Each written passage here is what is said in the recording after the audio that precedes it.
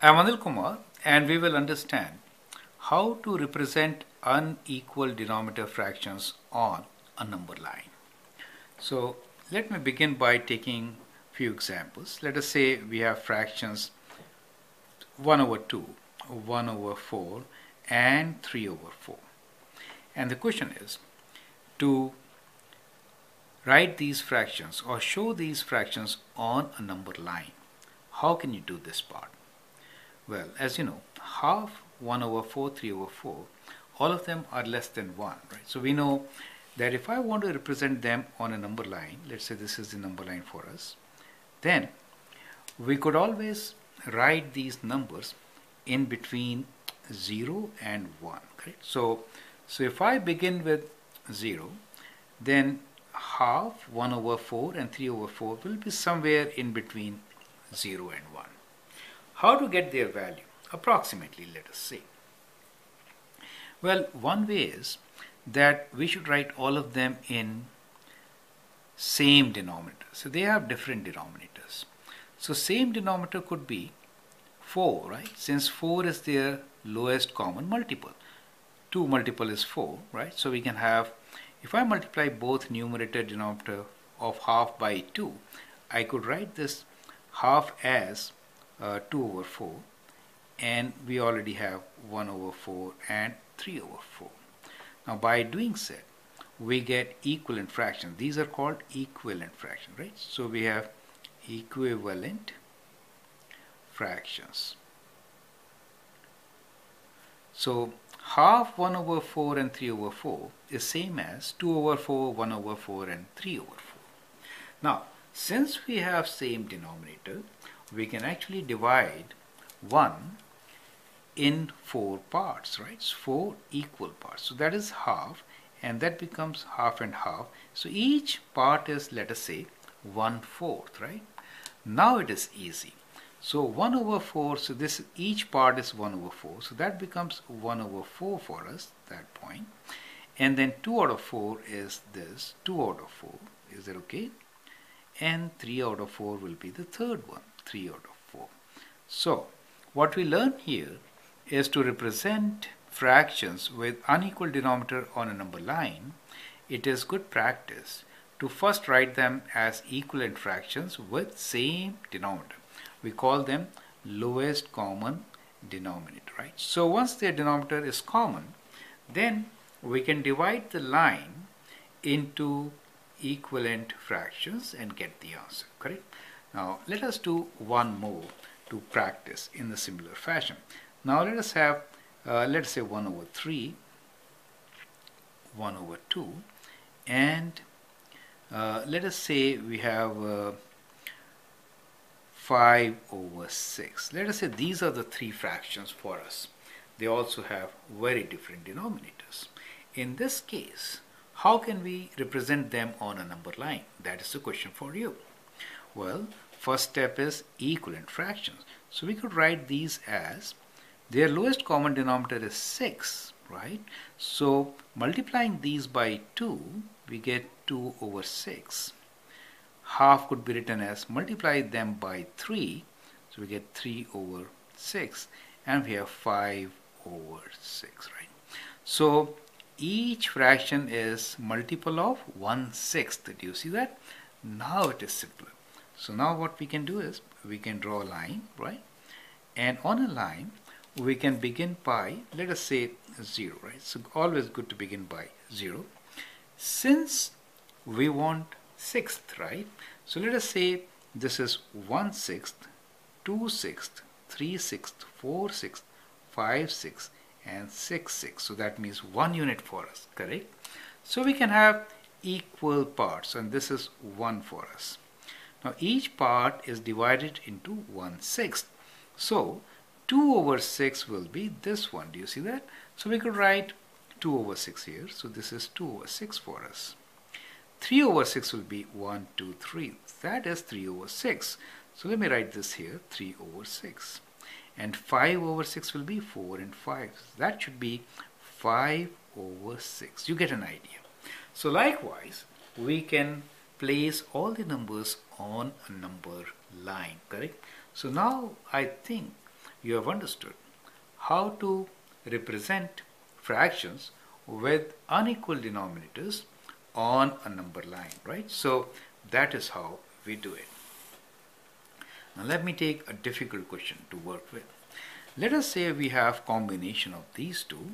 So this time we'll take fraction 2 over 3, 5 over 8, and let us say half, and okay, just 3 of these.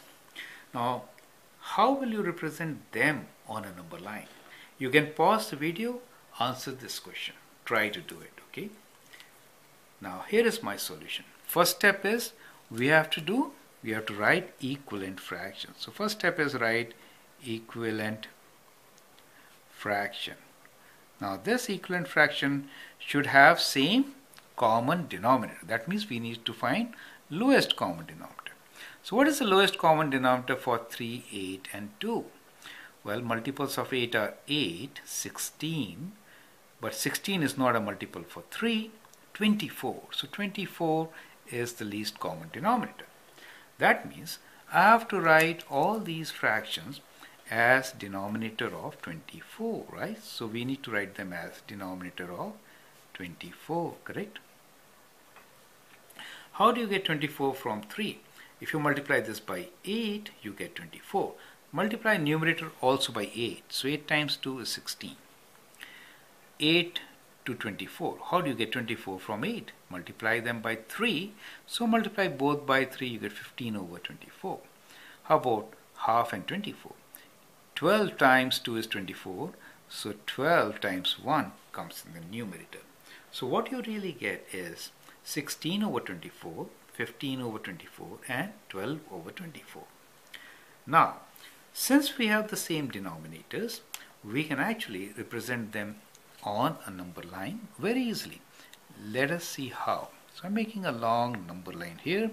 We'll begin with a 0 as we began earlier also, but each division this time we will make of 1 over 24. So I'm saying this is 1 over 24, 2 over 24, 3 over 24, 4 over 24, 5 over 24 and 6 over 24. So I'm just making this as, let us say, 6 over 24, okay?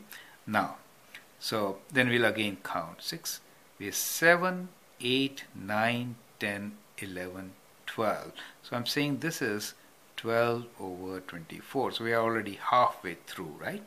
Now we will say 13, 14, 15, 16, 17, 18, right? So let us say this is, I'm just kind of squeeze them a bit since I have less space here. So 18 over 24. And then we'll have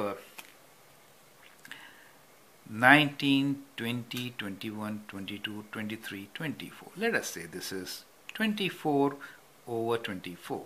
24 over 24, as you know, is number 1, right? So from here 0 to 1, we have divided into 24 parts, right? So that is how it is. Now it is easy to place the fractions.